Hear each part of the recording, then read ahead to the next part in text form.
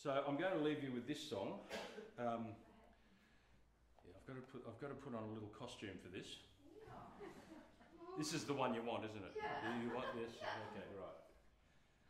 Stay. Now, it's an insect song.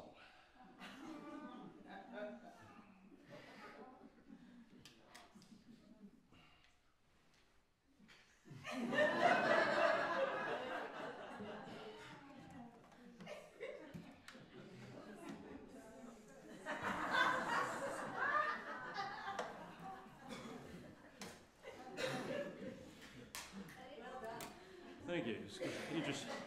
Well, I think I did well getting it over the stomach. Now, are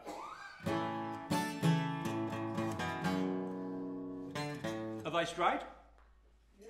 Oh, good. I just don't want to stand here looking like an idiot. That's all. Now,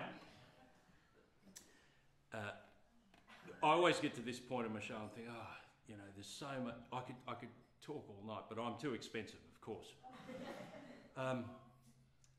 My parents waited till I was 14 before they told me that I was born by caesarean section. And I remember thinking, oh, that's why for all these years, whenever I've left the house, I've gone out through the front window. And because I took that detour right from the start, I've ended up with a terrible sense of direction. And one weekend before my wife and I moved to Yackandandah, I was there one weekend on my own looking at a property, and you know, as luck would have it, I'm in the main street having a coffee, get talking to this tall 25-year-old blonde, you know, with beautiful makeup and long red fingernails, lovely dress. And he said he was from Yak, and he said, you look a bit lost. And I said, I am lost. I said, I need to get to Allen's Flat. Do you know where that is? He said, oh yeah. I said, well, how do you get to Allen's Flat? He said, are you walking or driving? I said, what's the quickest way there? He said, are you walking or driving? I said, I'm driving. He said, well, that's the quickest way, and off he went. So I got in the car and I was confronted with the most annoying insect in the whole world, and that's a fly that gets in your car and you can't get it out.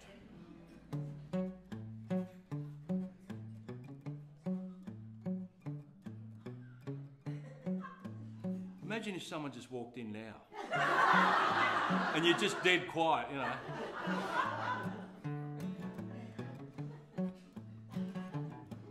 I'm a happy little fly in a roadside bin. Car door open, I let me in.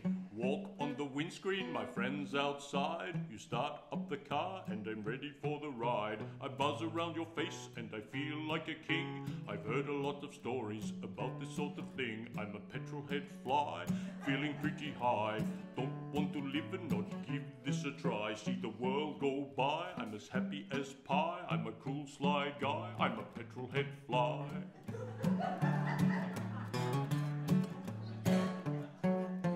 Window wide open and the air pass through. You flap your hand at me and I think bugger you. So I fly up the back and I sit for a while. I make a rude gesture and I give cheeky smile. You shift in your seat and you say a naughty word, but I can't help being a professional turd. I'm a petrol head fly, feeling pretty high.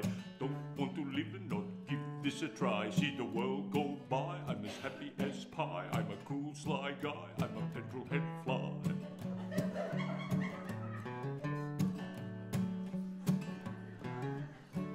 I always seem to stand like I'm constipated when I'm doing it.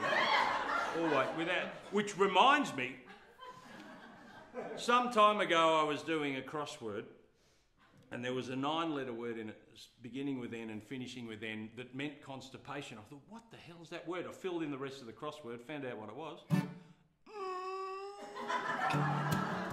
Oh, and by the way, never visit a website called constipation.com.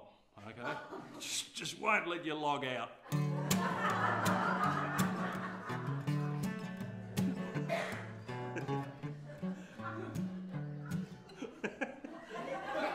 It's just like,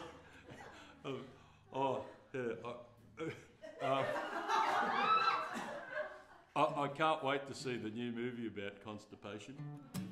but it's not out yet. All right, okay, yeah. Shouldn't have gone for the third one. Right. Well, I'm back on the dash, but it won't be for long. The window is a-tugging and the current is strong. The vent is blowing with a burning heat, and I'm hanging on tight with me 6 little feet.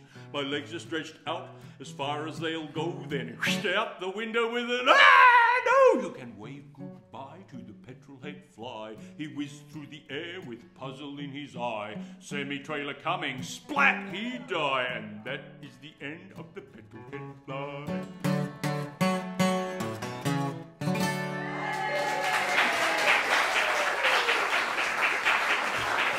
Big hand for the band.